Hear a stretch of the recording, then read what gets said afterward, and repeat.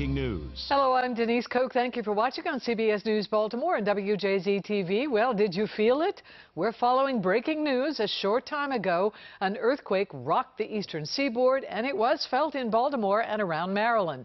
Happened around 10:20 this morning, and the U.S. Geological Survey says it was centered in Lebanon, New Jersey, which is about 45 miles west of New York City. Had a magnitude of 4.8, which would make it the strongest in this part of the country since 2011.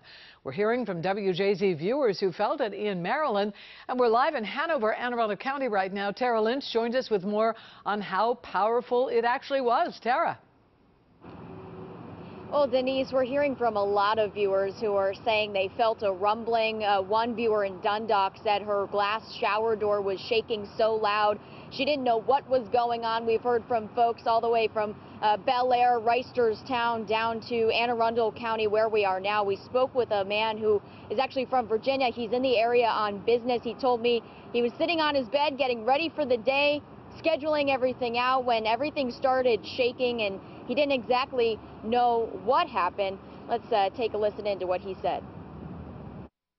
So I was just sitting in my bed, looking at iPad, going through that stuff, kind of planning what my day was going to be.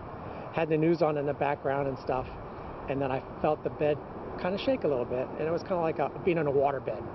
Lasted 20, 30 seconds maybe. I thought it was rambunctious kids in the next room and stuff, but I didn't hear any noise.